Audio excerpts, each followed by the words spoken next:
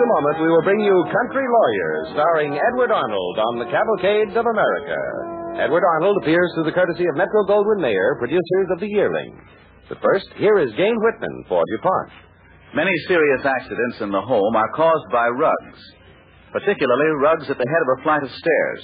The rug slides or skids under your weight, and down you go. For very little cost, you can do away with the chance of these dangerous falls by using DuPont Rug Anchor. Rug Anchor is a synthetic sponge rubber non-skid underlay designed to make rugs stay put. It's dust-proof and waste-proof, waterproof, and does not harbor moths. It adds to the life of the rug by keeping fine, sharp-edged particles of dirt from entering the undersurface of the woven material. Rug Anchor is one of the DuPont Company's better things for better living through chemistry. The Cavalcade of America.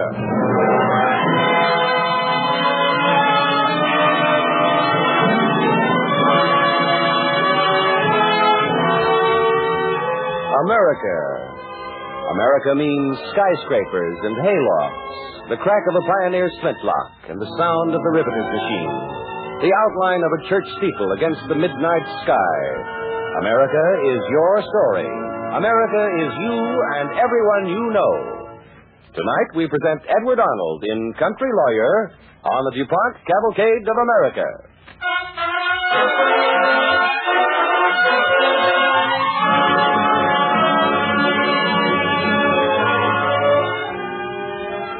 It may be any street in the USA, in any town in the USA, but it just happens to be Maple Street in Hillsburg.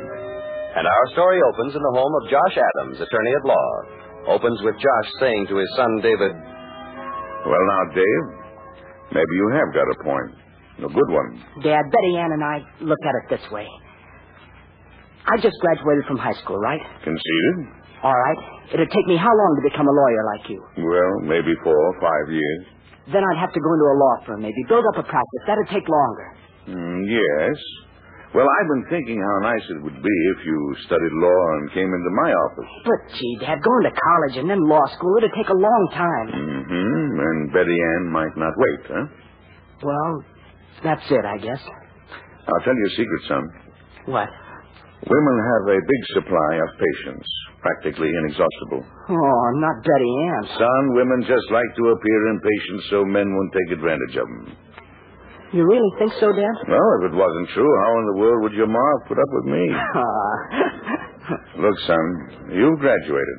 Summer's coming up. Do you think Betty Ann would wait for one summer? What do you mean? Well, suppose you worked in my office for the summer. I'll pay you, of course. Well, I wasn't thinking of that, Dad. Well, I was. Now you'll see how the business runs. At the end of the summer, you can make your decision, one way or the other. How about it?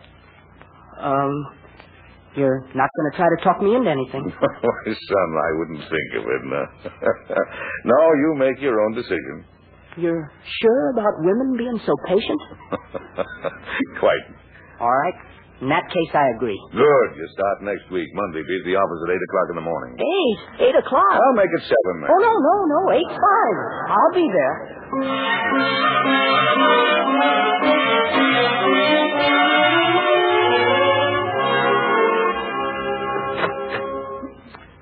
Dad, I filed the papers with Bill Higginson at the county clerk's, like you said. Good. Mr. and Mrs. Benton still in the outer office? Uh-huh. What do they want? Well, suppose we find out. Tell them to come in, son. All right. Mr. and Mrs. Benton, will you come in, please? Sure thing, Dave. Come on, Agatha. I'm coming. Don't boss me around, Silas Benton. Ain't bossing. All I said was come on. The way you said it. Now, listen. Good morning, Silas. Good morning, Agatha. Good morning, Josh. Well, come on in and sit down. Now, what do you want to see me about? We were at... Josh, get to the point, Silas. Darn it, quit nagging. Now, you see the way he talks to me? Now, wait a minute. Maybe we better have it from one of you at a time. All right. Josh, Agatha and me want a divorce. Divorce? Gee. It's all right, David. Just listen. Now, what's that again? We want a divorce. You can handle it, Josh, can't you? Oh, sure I can. What's the grounds? Grounds? Yep, you gotta have grounds. Complaints. I got them. 28 years of them. One long complaint after another. Is that so? Well, let me tell you, Silas Benton, that Agatha, now, let's settle down. You start, Agatha. Well, he's as stubborn as a mule. Why, I put up with it as long as the children were home. Now that they're all married and settled down, I don't see no reason for putting up with it any longer. Stubborn, huh? And lazy. Why, I had to be after him every minute of the 28 years. Every minute. You're done right, it was every minute. Silas, patch the fence, paint the barn, rebuild the chicken houses, plant 2 more acres this year than last. Silas, Silas, Silas. Doggone it, sometimes I almost wanted to change my name. I see. Incompatibility. What? You couldn't get along with each other. And it took you 28 years to find it out. Well, let's hear your side, Si. I just told it, and I can tell more. Josh, she had enough to do with keeping the house and tending the children without butting in on my business. I took care of the farm. She took care of the house. Well, looks as though you both got reasonable grounds. Yep, I think it can be arranged. Divorce, huh? You probably have been thinking about it for a long time. Well, matter of fact, last night's ruckus kind of brought it up. We decided right then and there. And you're right. Absolutely the best way to handle these things. Decide right then and there and get it over with. Dave? Yes, sir? Write this down. We'll draw formal papers later. Agatha, Si, you two listen. If there's anything you want to add, just butt right in. All right? Right as rain by me. I ain't complaining. Well, let's see. Whereas I, Silas Benton, owner of the best farm in the 3 counties of Milford, Westmore, and Steuben, do hereby... Sir, that business about the best farm? Well, it is, isn't it? You won prizes with your hogs and corn and pumpkin. Why, sure, but... All right. No objection, then? I guess not. Keep on writing, son. And whereas I, Silas Benton, do hereby state in the firm that it was my wife Agatha's driving that made me get out and make the farm what it is, I do hereby apply for a divorce on the ground that her constant nagging forced me into a state of nerves. That all right, son? Well, I guess so. Good. Now, Agatha, we'll put down your side. All right. Go ahead. I, Agatha Benton, do hereby apply for divorce on grounds that my husband, Silas Benton, did force me to stay in the house and make it the best and finest farmhouse in 3 counties. Why, Josh, what are you saying? I'm just putting down the truth. Now, your pies did win prizes at 5 fairs. Well, yes. All right. I, Agatha Benton, hereby apply for a divorce. That's all, folks. That's all. Every bit, except for entering the names of your children and grandchildren. Our children? Grandchildren? You mean we got to put that in this legal paper? Yep. They'll have to appear as witnesses. Well, I don't like that much. They wouldn't either. No.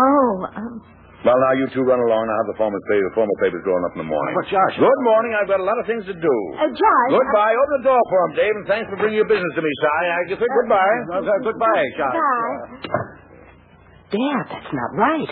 What isn't? The stuff you had me write down, why, it's about as legal as that chair you're sitting on. Oh, I know. But what's the idea of making them believe that... Josh, can we see you another minute? Well, sure thing. Come on in. Josh, Agatha and I have been thinking, what would our children say, us getting a divorce? Yes, and our grandchildren, too. My man. Besides, I guess we have got a pretty nice farm and house, so Agatha and me. Yes, Josh. Silas and me, we... What? You're tearing it up? Uh-huh. Thank you, Josh. Josh Adams. Oh, we've been such fools. Well, maybe you want another 28 years to think it over, huh? Maybe we ought to think about it a little more. All right. We can always draw up new papers. Sure. Well... Coming, Agatha? Yes, Silas. Goodbye, John. Oh, just a minute. What's the matter? My fee. Yeah, sure, I forgot. That'll be $25. It's all right with me, Josh. Yeah. Thank you, and if you ever want any other legal matters taken care of, just drop in. Sure will, Josh. Goodbye. Goodbye. Well, I'll be doggone. At what? At what just happened. Oh, that's nothing at all. You see, son, a lot of people get something built up in their heads and rush off like scared chickens. Si and Aggie have been fighting for 25 years. Well, then why not let them have the divorce? Besides, you could have gotten a $200 fee out of it. Oh, I got $25. Usual consultation fee, and a much bigger fee besides. Huh? What do you mean? Well, I got the satisfaction of seeing a family held together, one of the families that are the bone and blood of America. You see, Si and Aggie didn't know it, but they weren't fighting against each other, son. They were fighting for something. For what? For a home and a farm. Deep down inside them, that's what they had in their mind. And that, son, is America.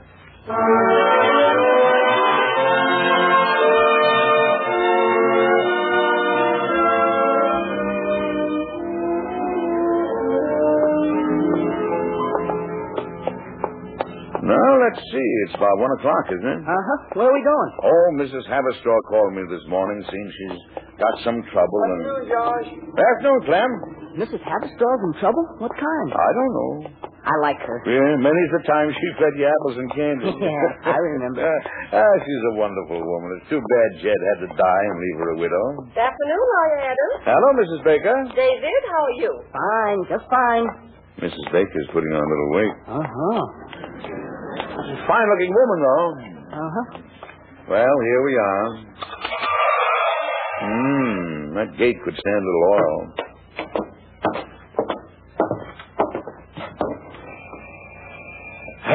It's a nice day. Uh-huh. What kind of trouble do you suppose Mrs. Haverstraw's got? Well, we'll find out. Oh, hello, Josh. David, it's so nice to see you. Good afternoon, Ellie. Haverstraw. Please come in. It smells like apple pie. It'll be done in about 5 minutes. I'll be here that long. It was nice of you to come to see me. My fee will be 1 whole apple pie. Paid in advance. Uh-huh. Sit down, please, and rest a spell. Oh, my. It feels good to sit down. That was Jed's favorite chair. Uh-huh. Say, you've been getting rid of a lot of furniture, haven't you? Well, I sort of had to. Oh, I see. Josh, I don't know whether you can help me or not. Neither do I, but let's see what's troubling you. Well, I sold a lot of my furniture to a man named Johnson. Sold the pieces as antiques. Well, they were, weren't they? Oh, yes. They've been in the family for over 200 years. Gee, it's too bad you had to get rid of them. David. It's all right. I really didn't mind. Well, look. Here's an advertisement I cut out of the magazine. Antique dealer, C.M. Johnson. The same Johnson you sold your things to? Yes. Illustrated ad? Why, here's the old cobbler's bench. And the high boy used to sit right over there by the mantel. Yes. All right. Yes, suppose you tell me the whole thing. I sold everything to him for $500. You what? He told me he was an expert. Oh, but Ellie, you should have consulted someone else. Well, I was a little ashamed to let anyone know I was selling the things. I had to have the money. What do you know about that? Why, he's asking as much for one piece as he gave for the whole lot. Can I do anything about it? You gave him a receipt? Yes. Doggone it. What's the matter, Dad? Oh, I'm afraid there's nothing I can do. Oh, I thought perhaps you could. He gave me so little. Ellie, there's nothing we can do legally, but, well, there might be something I can do personally. Oh, but, Dad, what can you do? Well, I haven't got it quite figured out yet, but, say, Ellie, those 5 minutes are up, aren't they? 5 minutes? What? Oh, the pie. Now, you bring me a hunk of that hot apple pie, and I'll figure out something. Something that might make our Mr. Johnson sit up and take notice.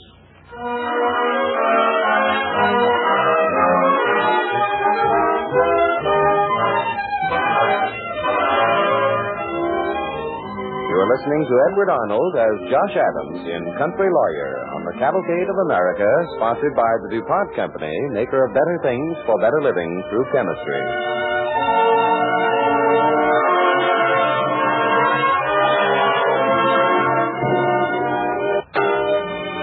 As the second part of our story opens, Josh Adams, country lawyer, has undertaken to help Mrs. Haverstraw, a widow who has sold valuable antiques for far less than their real value. It is Adams' problem to figure out how he can recover from Mrs. Haverstraw. Certainly, there is no legal way, but Josh Adams seems happy as he and his son Dave work at something. Easy, Dave, easy. Watch the walls. I don't get this, Dad. What are you going to do with this rocker? Help Mrs. Haverstraw. Oh, did we nick the wall? If we did, your mother will nick our heads. I wish you'd tell me how this is going to... Now, just help me get this to the office without your mother seeing us, and I'll show you. Now, get the door open. All right. Josh, is that you? Yes, it's me. What are you doing? Oh, getting ready to go to the office. Oh, what was that bump I heard? I tripped. Did you hurt yourself? No, not at all, dear, not at all. Dave, get the rocker in the car and hurry. All right. Did you trip over the rock, or did you... Oh, I thought I heard David with you. Oh, he was, dear, he was. He went out to get the car started. Josh Adams, what are you looking so sneaky about? Sneaky? Well, how do you mean? Just that. What have you done? No, nothing at all. Well, goodbye, dear. I'm expecting a busy day at the office. Well, what time will you be home? Oh, 6, maybe a little later or a little earlier. Well, I guess that's just what it'll have to be, earlier or later. Goodbye, Josh, dear. Goodbye, dear.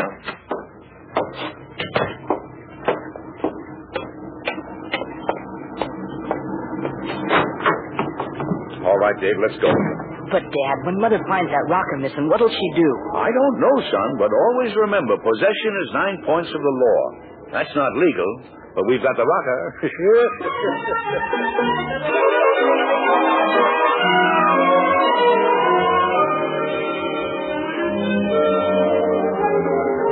As soon as Mr. Johnson comes, show him in. Do you think he'll come? Well, if you were an antique dealer, would this ad make you come? Listen, for sale, old and valuable item. Has been in America since 1776. Only bona fide antique dealers need apply. Josh Adams... Dad! Huh? You're not going to sell our rocker. Oh, has the rocker been in the country since 1776? Well, then you lied about it. No, I didn't, but I bet that's Johnson. Well, it could be. Go ahead and see. All right, Dad. Yes, sir?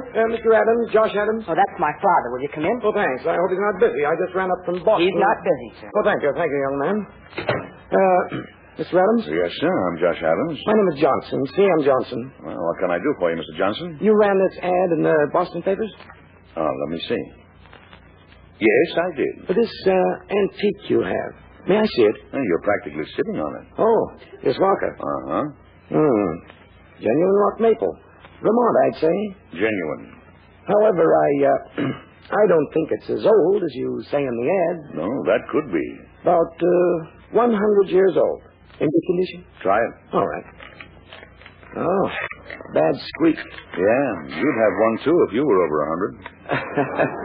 Yes, quite so. Now, about the price. Yes, about the price. Dad, you can't... I'll handle the transaction, Dave. How about $50? Well, how about it? I'd be willing to pay it. Oh. You think that's enough? Mr. Adams, I've bought thousands of dollars worth of antiques. I say $50 is a good price. Oh, I don't know. Maybe $500 is the right price. Huh? 500? Why, don't be ridiculous. Why is that ridiculous? I'm an expert. I know antiques and their prices. That's the whole point. I beg your pardon? Mr. Johnson, about a month ago, you bought some antiques from a Mrs. Haverstraw. Is that right? Haverstraw? Oh, yes, I remember. Well, what about it? Last week you ran an ad in the magazine offering those same antiques for a price 10 times higher than you ever gave her. Listen, I'm in business, Mr. Adams. Certainly I buy at a lower price than I sell. That's business. Sure it is. And I've got no quarrel with it. But, Mr. Johnson, don't you think you were more than a little out of line? Mr. Adams, I didn't come to discuss that deal. Do you or don't you want to sell this rocker? No. Do you mean to tell me... Not for sale. Do you mean to tell me you got me all the way up here from Boston to fool me? No, I did not. Mr. Johnson, I wanted you to take a walk with me. I can put you on the track of some real antiques, far more valuable than this rocker. Oh, I see.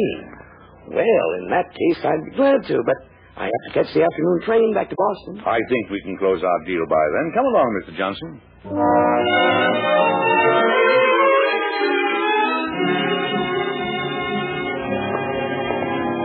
Now, this is our main street, only it isn't called Main Street. It's named after a Revolutionary War hero. Nice street, isn't it? Mr. Adams, I don't have time to go through all this. Here's the monument to him. It's a nice piece of work, don't you think? I'm not interested in monuments. Oh, you should be, Mr. Johnson. What for? Well, not in stone and iron monuments, but in one that's intangible. One that you bought very cheaply last month. I have only a half hour to catch that train. Well, you'll make it. Afternoon, George. Oh, hello, George. Now, we'll walk down this little street, Mr. Johnson. It's right on the way to the depot. About that rocker. It's not for sale, Mr. Johnson. You put an ad in the paper. Not for the rocker. I said an old and valuable item that's been in this country since 1776. Oh. Then what is it? Well, there's only one thing wrong. If the item I referred to in my ad ever becomes an antique, then we're licked as Americans. Hey, what do you mean? I mean trust, confidence, honest business dealings. Are you referring to my deal with Mrs. Haverstraw? In a way, yes. Now, you take this town. It's old, founded on the principles the war for independence was fought for. People here trust each other as they should. There's no reason for them to suspect that a stranger would come in and pull something raw. I didn't pull anything wrong. No, perhaps not. But you just saw a chance to make a big profit at Mrs. Haverstraw's expense. Look here. Maybe you didn't mean to. But I do have something to sell after all. All right. What? The trust and confidence of the people of this whole area. You want that? Why, of course. I'm a reputable businessman. I know you are. I wouldn't have got you here in the first place. Of course I want the trust and confidence of people. And you could get it if it became known that you, say, gave Mrs. Haverstraw an additional sum of money. Just enough to make it a fair price for the whole deal. Well? Mr. Adams, I seem to have been turned around in my directions. Where does she live from here? You know, it's a funny thing. Just 2 houses down.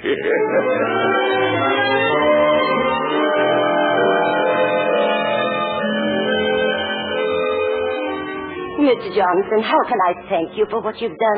Not me, Mr. Adams. I passed that, too. Just never mind. Please, all of you, have another piece of apple pie. Yeah, don't mind if I No, do. Davy, not for us. Mrs. Haverstraw, we've got to get home. After 6 already. Come on, Dave. All right, Dad. Well, goodbye, Mr. Johnson. It's nice to have met you. Well, I'm glad to have met you, Mr. Adams. Yeah, it cost you $1,500. No, it didn't cost a penny. In fact, I bought far more than I came for. Good. Well, come on, Dave. Just one thing, Mr. Adams. Yes? Did you ever intend to sell that rocker? Mr. Johnson, I don't believe in breaking up a home. My wife is a wonderful woman, but, goodbye. Goodbye, Mr. Adams. Dave. Bye. It's a wonderful evening. It's a wonderful day. Dad, Yeah? 4 or 5 years isn't too long a time, is it? Well, it depends upon how you look at it, son. Oh, my. I forgot to remind her about the oil on that gate. I'll do it tomorrow. Dad, you want me to be a lawyer, don't you? Not if you don't want to. But you mean you don't want it? Son, I do, with all my heart. But the choice has to be yours. You see, here in this country, you've got the choice. You can be what you want. All you have to do is to decide. I've decided.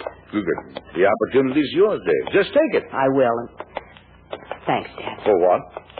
For letting me work for you. Oh, that's all right, son. Oh, listen. You can do me a favor now. Sure, anything. Go to the office and take the rocker back home. Huh? But Mother will ask me about it. Son, you may as well start off your legal career with a bang. Taking that rocker home to Mother will give you the first chance of pleading a case. See you later, boy. Goodbye.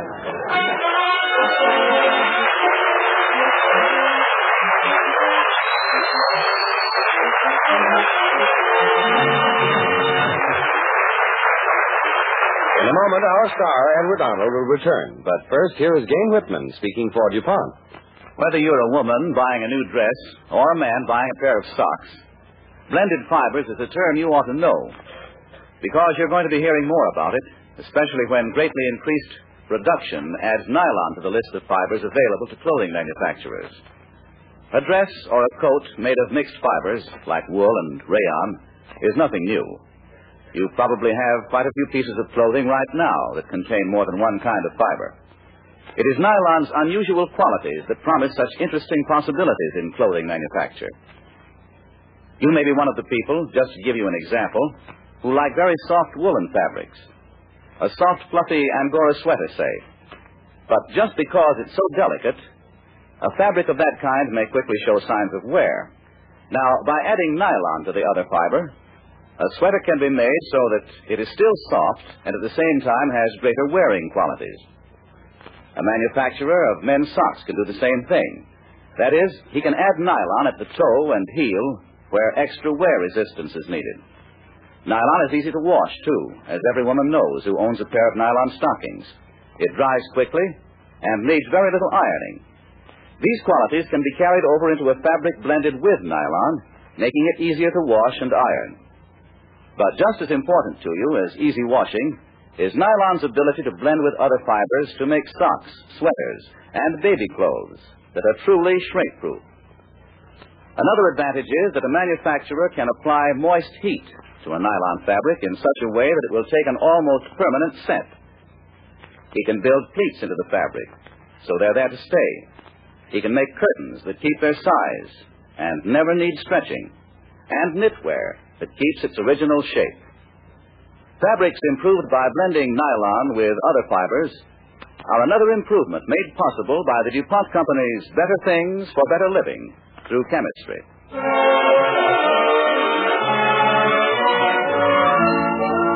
And now here's our star, Edward Arnold. Thank you. You know, playing the part of Adams on tonight's show made me think about a man's profession and what it means to him in terms of happiness and his future. And ladies and gentlemen, it's the future that I want to talk to you about for a moment. One sure way of providing for a good future is to buy United States savings bonds now. For money invested in United States savings bonds today will make possible a long-range personal objective like retirement income, education for your children, new homes, and the most enjoyable use of your leisure time. Protect your future. Continue buying through the payroll savings plan.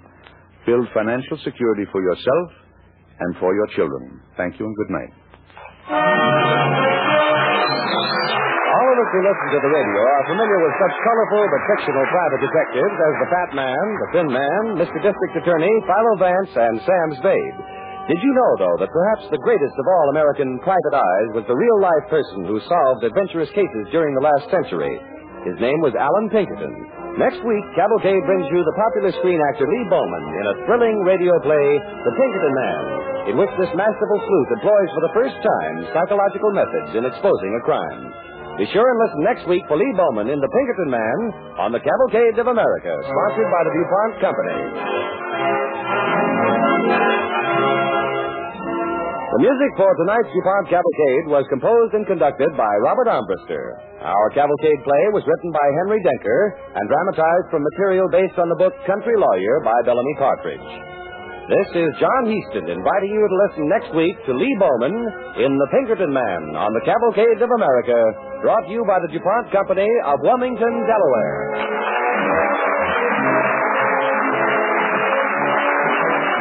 The Cavalcade of America came to you from Hollywood. This is NBC, the National Broadcasting Company.